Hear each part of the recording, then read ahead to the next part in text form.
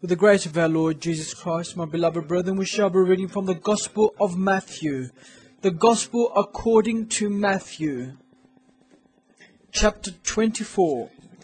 Chapter 24 and verse 32. Matthew 24:32. Now learn this parable from the fig tree. When its branch has already become tender and puts forth leaves, you know that summer is near. So you also, when you see all these things, know that it is near at the doors. So you also, when you see all these things, know that it is near at the doors. Assuredly I say to you, this generation will by no means pass away till all these things take place. Heaven and earth will pass away, but my words will by no means pass away. For of that day and hour no one knows, not even the angels of heaven, but my Father only. But as the days of Noah were, so also will the coming of the Son of Man be. For as in the days before the flood they were eating and drinking, marrying and giving in marriage, unto the day that Noah entered the ark, and did not know until the flood came and took them all away. So also will the coming of the Son of Man be. Then 2 men will be in the field, one will be taken and the other left. 2 women will be grinding at the mill, one will be taken and the other left. Watch therefore, for you do not know what hour your Lord is coming. But know this, that if the master of the house had known what hour the thief would come, he would have watched and not allowed his house to be broken into. Therefore you also be ready, for the Son of Man is coming at an hour you do not expect. Who then is a faithful and wise servant, whom his master made ruler over his household to give them food in due season? Blessed is that servant, whom his master, when he comes, will find so doing. Surely I say to you that he will make him rule over all his goods. But if that evil servant says in his heart, my master is delaying his coming, and begins to beat his fellow servants, and to eat and drink with the drunkards, the master of that servant will come on that day when he is not looking for him, and at an hour that he is not aware of, and will cut him in two, and appoint him his portion with the hypocrites. There shall be weeping and gnashing of teeth. And the kingdom of heaven shall be likened to 10 virgins who took their lamps and went out to meet the bridegroom. Now 5 of them were wise, and 5 were foolish. Those who were foolish took their lamps and took no oil with them, but the wise took oil in the vessels with their lamps. But while the bridegroom was delayed, they all slumbered and slept. And at midnight a cry was heard, Behold, the bridegroom is coming, go out to meet him. Then all those virgins arose and trimmed their lamps. And the foolish said to the wise, Give us some of your oil, for our lamps are going out. But the wise answered, saying, No, lest there should not be enough for us and you, but go rather to those who sell, and buy for yourself. And while they went to buy, the bridegroom came, and those who were ready went in with him to the wedding, and the door was shut. Afterward the other virgins came also, saying, Lord, Lord, open to us. But he answered and said, Assuredly I say to you, I do not know you. Watch therefore, for you know neither the day nor the hour in which the Son of Man is coming. Amen. From the parable of the fig tree, know that her branch has already become tender and puts forth leaves. You know that summer is near. The truth is, my brethren, that and the wheat, when they are planted, they know that harvest is near. When the farmer sows a seed, he sows because he knows the time will come of harvest in which the life of the seed will not continue. It will end. They were sown, they grew, they sprouted, they came to the surface, they formed leaves, they formed flowers, they formed fruit. the fruit increased, and all these things just for the harvest. And the Lord says, in the mysteries of the kingdom of heaven, that He went out to sow His seed. And wheat did spring forth, but also weeds, because the enemy sows as well. And so this life, my brethren, in this life, there will be the good fruit, the wheat, but also the weeds. Because there is a good sower, but there's also a bad sower. But both will be harvest. But what is important, even though their life is the same and quite next to each other, really, right next to each other. In the parable, the angels say, should we go and uproot the weeds? And He says no, because if you uproot the weeds, you will uproot the good fruit also, and the wheat. But the end will come. And the end of the weeds is fire. They will be harvested, but for the fire. But the end of the wheat will be harvested, yes, but for the barns of the Lord. These are people. That's who we are. That's humanity. And we cannot flee from the Word of God no matter how much we want to. We have been entangled now with the Word of God. But it's good that we are tangled with it, because we know that God is proclaiming a prophecy, revealing the present and the future, and He reveals the end also. And when you see all these happening, and all the signs have been fulfilled, I don't think there are any left. The only thing that's left is sin to increase to its full, and it's getting there speedily. But there's also another sign, my beloved brethren, that the wrath of God will start from the house of God. And this is a sign of the end also. Because the Lord must clear up His threshing floor. He must clear things up, cleanse things through, before the harvest comes. His church, He must cleanse. There are no weeds in the church. The weeds are in the world. In the church, there is only the good seed. And this good seed, the Lord must cleanse. I am the true vine, the Father says. My Father is a farmer. You are the branches. Every branch that doesn't bring forth good fruit, it is cut off and thrown into the fire. Let not this impress you, my beloved brethren, when the Lord comes and takes people out. It is written, especially in these later days, when the wrath of God, the judgment of God will start from the house of God. He must cleanse the threshing floor. He must separate. The scandals must leave. All who do not bring forth fruit shall be uprooted. All who do bring forth fruit, even a little bit, the farmer will take care of them, so they can bring forth more fruit. And what is important, my beloved brethren, is, in this church, who are we? What are we? Our job isn't what God is doing to other people. He is God. It's His vineyard. It's His field. He does whatever He wants. We only pray for the Lord to show mercy and grace. But in this field, in which God cleanses, cuts off, casts out, throws away, frees,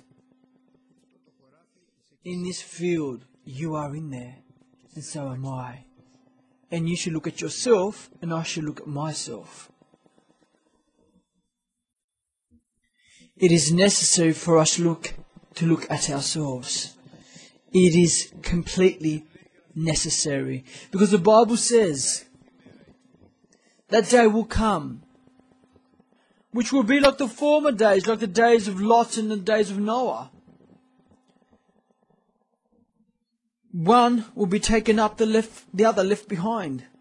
But who is raptured and who is left behind? And I persist in this. Who isn't for me to look on the other side? For who is going to be raptured is for me to look inside of me. Inside of me. Will I be those who will be raptured or those who are left behind? And something more now. Will I be those who will obtain the glory of God until the Lord comes to rapture His church, where one is taken up and the other left behind? Or will I be those who suffer and make other people suffer? Don't forget, let's never forget, if you do not forgive with all your heart those who treated you unjustly, those who did you harm, but your heart is full of bitterness, and you always take out bitterness, gossip, condemnation, judgment, then there are the torturers. And God cannot be mocked. Whatever person will sow, this he will reap. Everybody's work will be tested by fire. All the work, and yours, and my work also.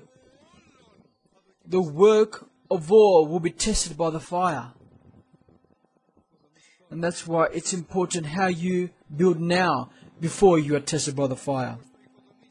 If your work is built by gossip, judgment, condemnation, scandals, offenses, then it will be burnt up. Sins, bitterness, evilness, wickedness, desires that are bad, it will be burnt to a crisp. And maybe you might be saved through the fire. But if, my beloved brethren, today we make a decision, and we must make this decision.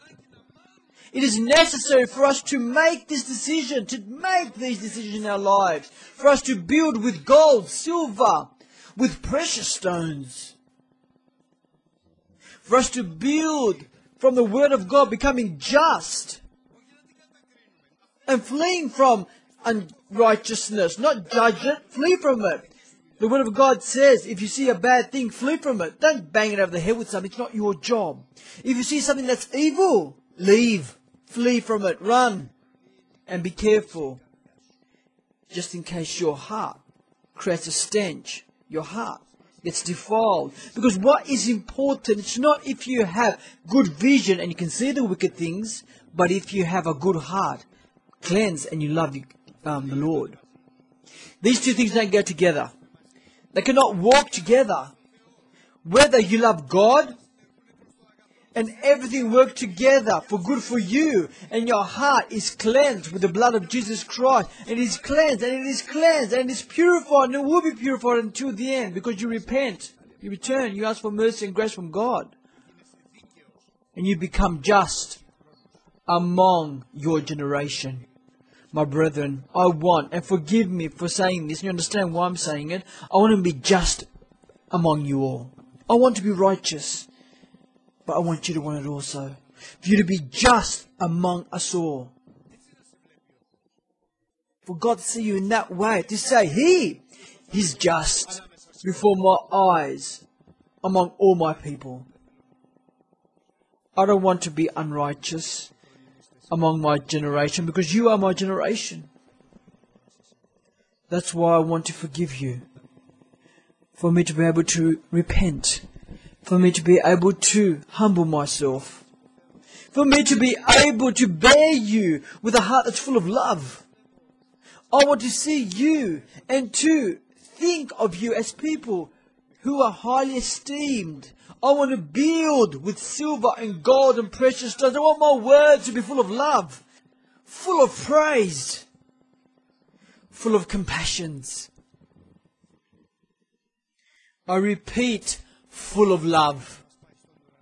Love will take us to heaven, my brethren, not judgment. For my heart to be full of the joy of the Holy Spirit, so I can be strong. I want my meekness to be revealed to all, and not only in the church but also outside. And I want for these things for all of us to want, for us to be a church that breaks the eggshell that we're living in, for us to be a church that will leave from the vapors of the Holy Spirit, so we can enter into the fire of the Holy Spirit and to witness rain falling down from heaven. A church which the Lord will make us holy, perfect, blameless, truly without a spot or a wrinkle or anything like that.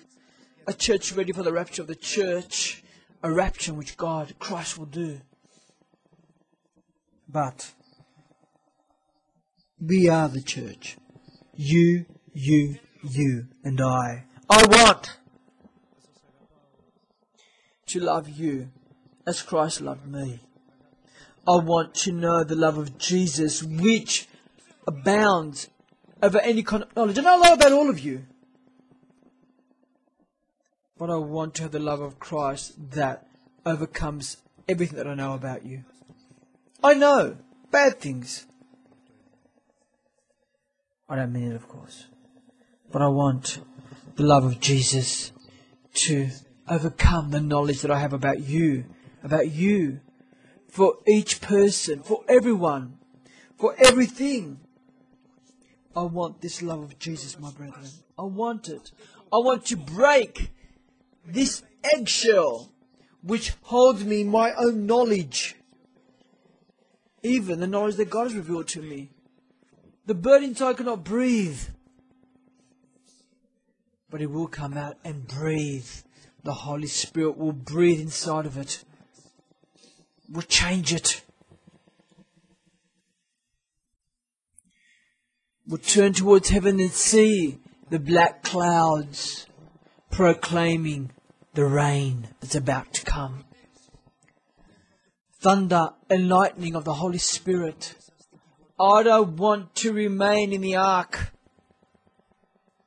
I want to leave. But when the fulfillment of time does come, when the end comes, then the end depends on us, my brethren. Keep watch, therefore, for you do not know what hour your Lord is coming. You don't know what time the end is coming. Watch, therefore, and wait the Lord to come as a thief in the night. And if we knew when the thief would come, we would not be asleep. But we don't know when the thief does come. And we must be always ready, keeping watch, awake. So who from among us is a faithful and wise servant, whom his master made ruler over his household, to give them food in due season? Who is it? Are you my brother? Has the Lord established you among your generation to be perfect and for you to give them good food? Not to poison them, but to give them good food. Holy, pure, comfort, spiritual exhortations, truth, power, compassions, faith. To be among your generation is light. And this, my brethren, is a person who has believed in the sermon of Noah, who said, in a few days everything will be destroyed. Today, who believes the sermon of Christ? The end of all things is at hand. Who believes it? Whoever believes it turns his eyes towards his own soul and cares looking towards the heavenly places and the eternal places for the salvation of his soul. Whoever doesn't believe it starts to look around and says and talks and judges and gossips and condemns and talks and talks and talks and talks and talks and talks. Death. But whoever believes that the Lord is coming, we don't know the time and hour, but when He will come, He will rapture a church that's holy, sanctified. Out are the adulterers, out are the liars, out are the gossipers, out are the fornicators. My beloved brethren, let's be inside. Because when you don't believe it, and that's a characteristic, you start to beat your fellow servants. The worst beating that someone could suffer is by words. There's no worse beating than when you use the word. Consequently, in Jeremiah, in the prophet Jeremiah, they said, let's go and rebuke him with our words. Beat. And then to eat and drink with those who eat and drink. And to enjoy in this world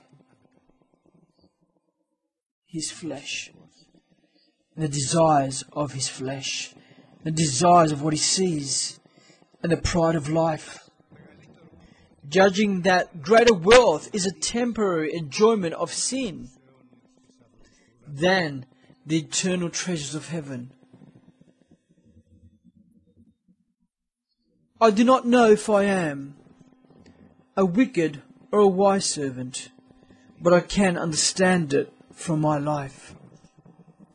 If I'm strict, angry, harsh, without gentleness, but with harshness and with an unrepentant heart, the Word of God says you will reap, if you are, anger, wrath, sorrow. But if your heart is full of love, compassions, you're peaceful, you're meek, humble, you will obtain glory and honor and peace, which God will give to each person who works for good. My brethren, let's learn to work for good, because the end of all things is at hand. The end of all things is at hand. Let's learn to do what's good, what's pleasing and acceptable, the will of God.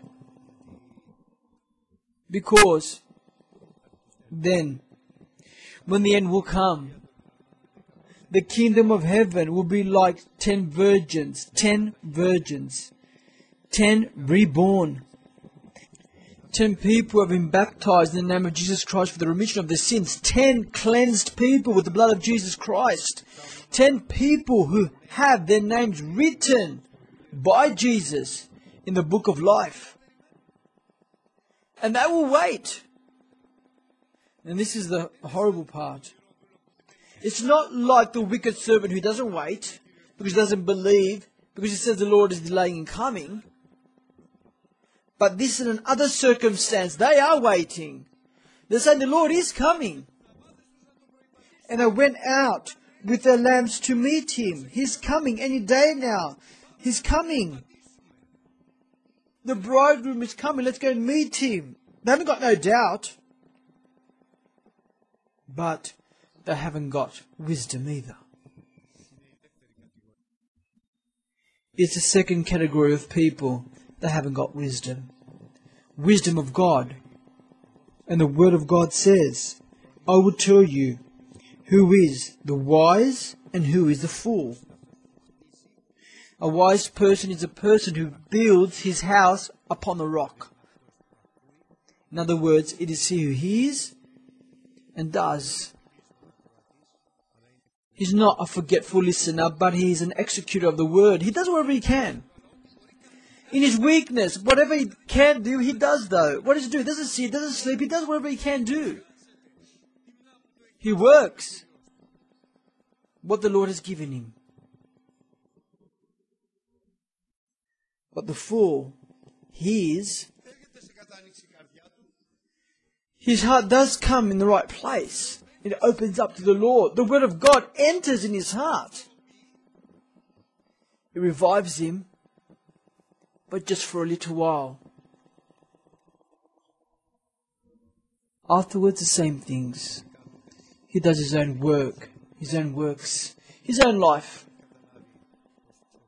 He has understood how serious it is to be a doer of the work.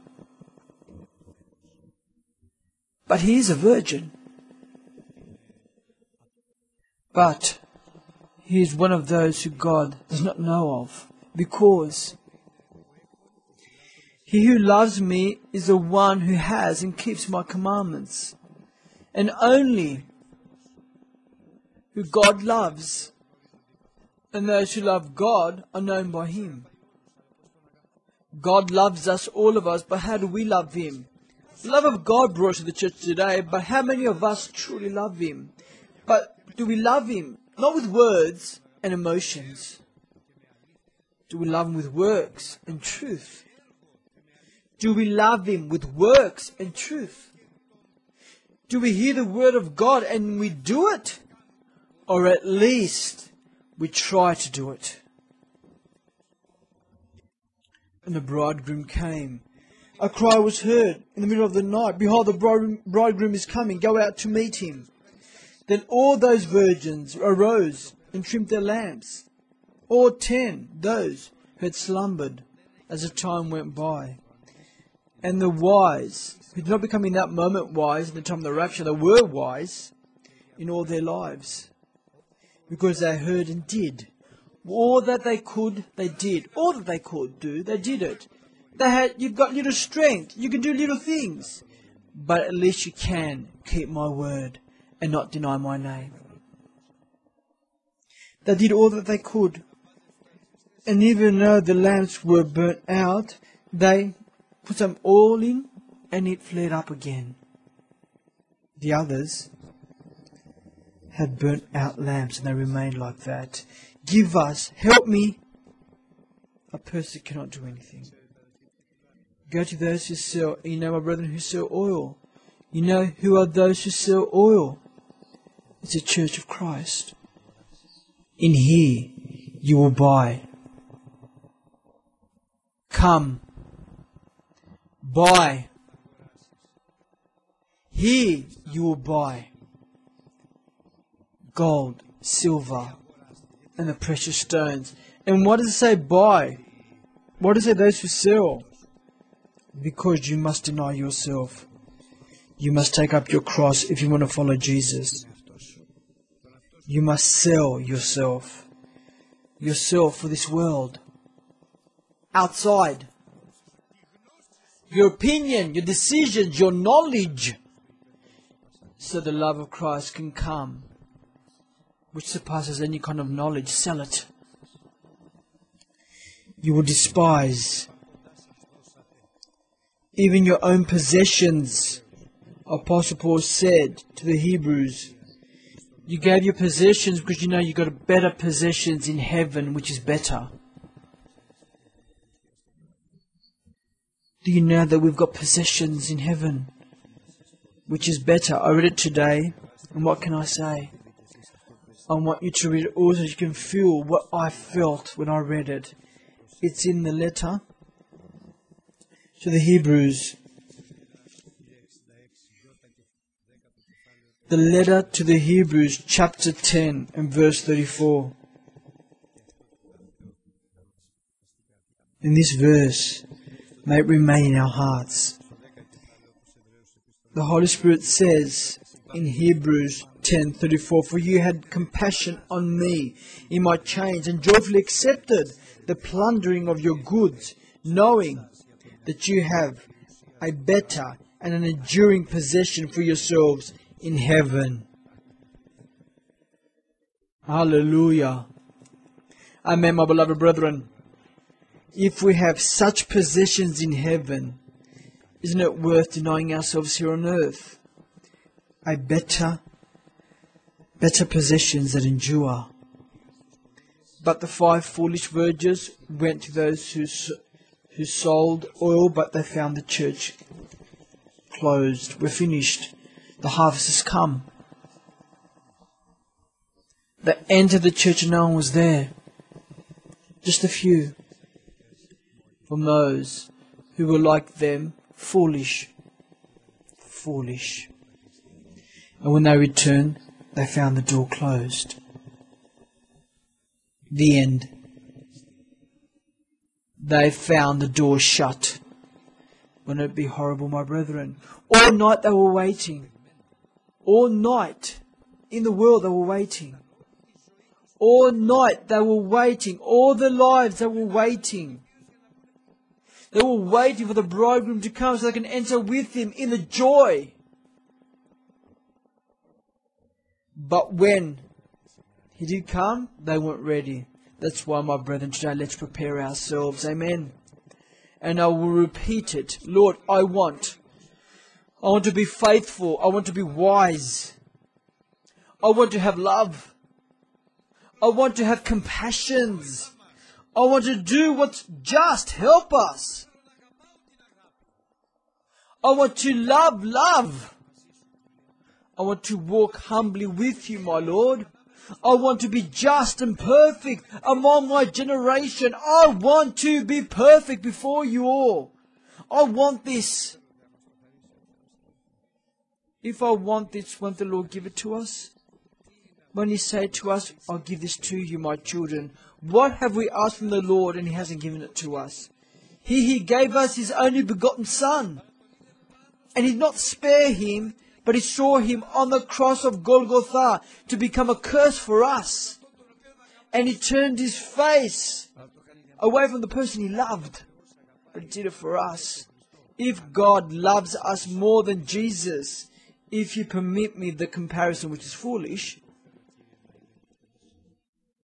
do you think if I say, Lord, I want to be just, I want to be perfect, I want to walk with you, won't you give it to me?